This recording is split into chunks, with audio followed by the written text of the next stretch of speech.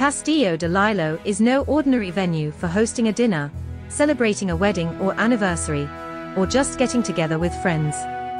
And it's unlike any other castle in the world that enchanted history buffs are drawn to explore.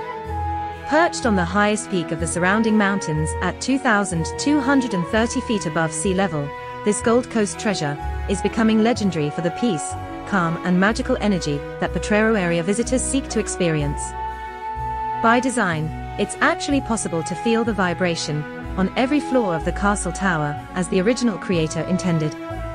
For German engineer Klaus Jung, Castillo de Lilo was conceived as a symbol of protection and eternal love.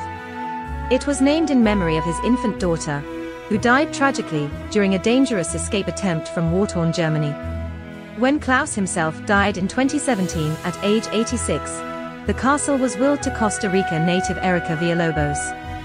Read the story and see photographs and videos at the link provided.